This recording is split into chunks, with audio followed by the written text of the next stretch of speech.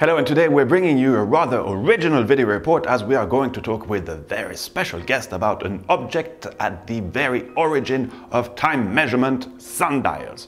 So to do so, we took our watchmobile direction, the Vallée de Joux, and I'm bringing you along to a very special place for me. It's my little castle in this beautiful valley, but the term shack is probably a bit more appropriate. But it's my castle anyway. The Vallée de Joux is home to what we call complicated watchmaking, but also home of the Espace Horloger, a great exhibition place that hosts a nice collection of watches illustrating the special savoir-faire found in this valley, among other specific thematic exhibitions such as the one we brought to you a few months ago with the timepieces seen in James Bond movies, and you'll soon understand why I talk about the Espace Horloger as well. So this beautiful sunny day was the perfect setting to talk about what is solar time and how it is interpreted, and we indeed have somebody very special who participated in this project that will demonstrate this to us. To make things simple and to use a concrete example, true solar time can be resumed as to the zenithal point of the sun at noon,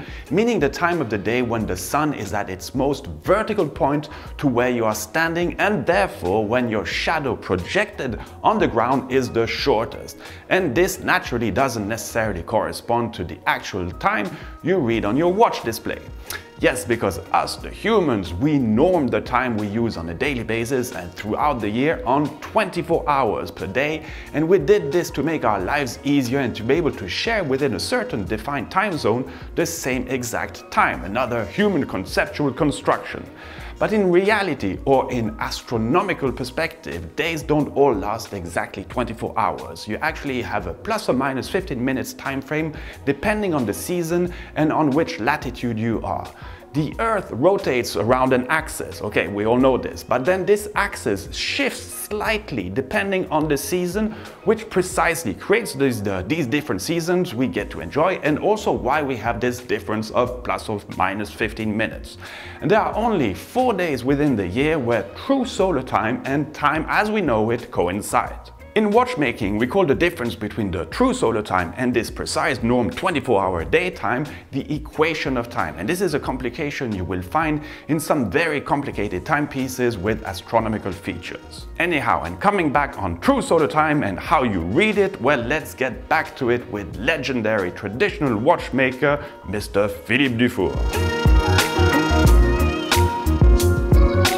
How this idea was born. Yes. I come from the Espace Horloger, and some years ago they used to make some watches for people to bring something home, and we talk and we say, well, to make a watch is not so nice, not easy, because we arrive to something too expensive, okay, to sell in a museum, in fact.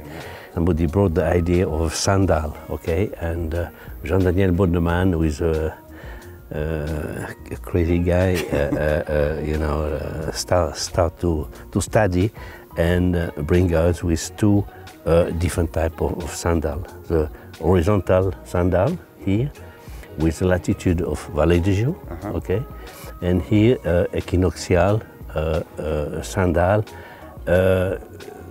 The sundial you can travel with, okay? Yes.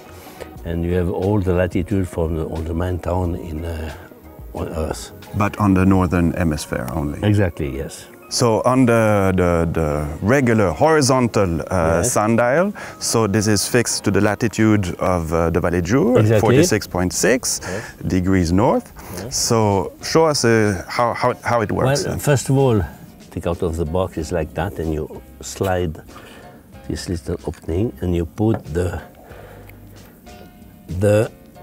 steel, and then what you have to do is to, with your compass, to adjust to the north and try to keep on level to be sure your hand is free to move, and then you can read the time through the steel. It shows the shadow of the time. Okay. So in this example, here it's about 11, but okay. Solar time. Okay. Solar time, yes.